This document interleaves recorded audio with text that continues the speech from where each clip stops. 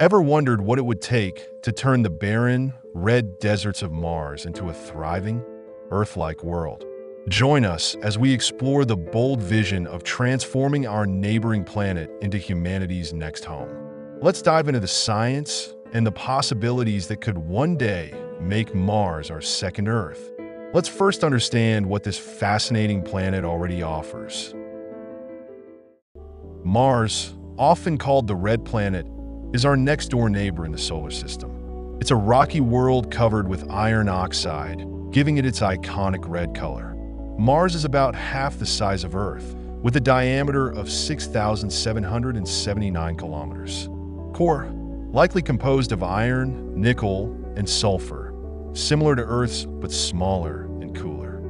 The atmospheric pressure on Mars is just 1% of what we experience on Earth. Mars has only 38% of Earth's gravity.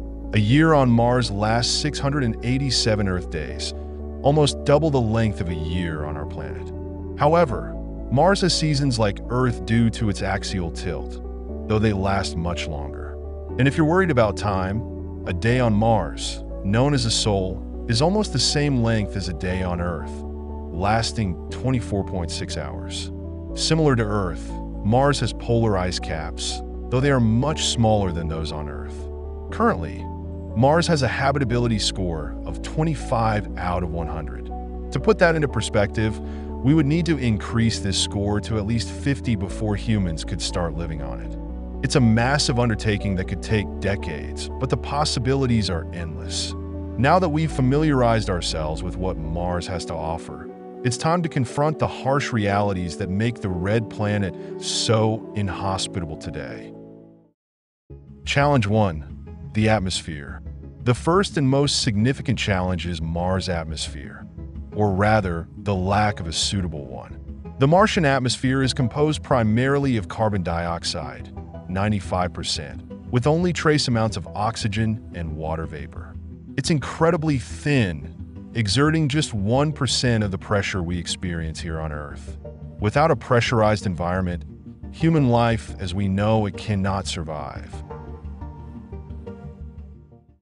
The first step would be to release greenhouse gases like carbon dioxide into the Martian atmosphere to trap heat and raise surface temperatures.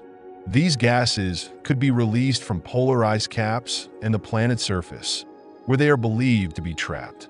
Massive lasers might be used to heat the surface and release more carbon dioxide, creating a positive feedback loop that would help to further thicken the atmosphere. Challenge 2. The temperature. Mars is an icebox. The average temperature hovers around -80 degrees Fahrenheit, -60 degrees Celsius, with lows reaching -195 degrees Fahrenheit, -125 degrees Celsius at the poles during winter. Without the ability to raise these temperatures significantly, the idea of liquid water and consequently life on Mars remains a distant dream. The solution. Our earlier laser solution would also help in increasing the planet's temperature. Alternatively, small-scale nuclear detonations, as suggested by Elon Musk, could rapidly melt the ice caps, releasing trapped CO2 and water vapor, which would contribute to warming the planet. However, this method carries significant risks, including potentially catastrophic consequences for Mars. Challenge 3. Lack of a magnetic field. Unlike Earth, Mars lacks a global magnetic field. This means it doesn't have a natural defense against solar winds, which can strip away the atmosphere and expose the surface to dangerous cosmic and solar radiation.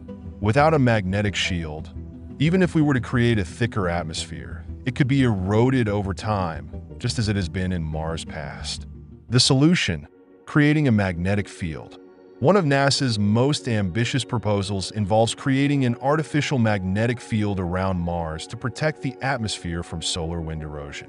In 2017, NASA scientists suggested placing a magnetic shield at the L1 Lagrange point, a stable position between Mars and the Sun.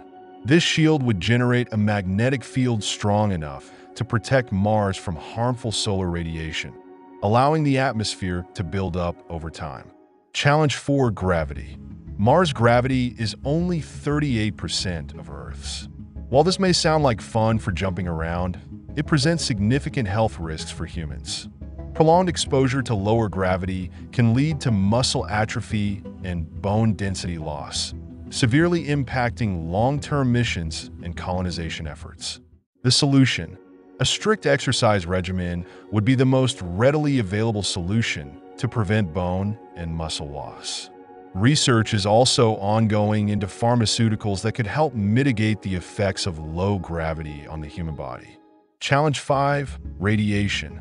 Radiation on Mars is a silent and deadly threat. Mars is bombarded with high levels of cosmic rays and solar radiation. This radiation can increase the risk of cancer, damage tissues, and affect the central nervous system. The solution: radiation protection. Building underground habitats or utilizing Martian lava tubes will offer natural shielding against cosmic rays. Challenge 6: water. Water is essential for life, and there is no trace of liquid water on the surface of Mars.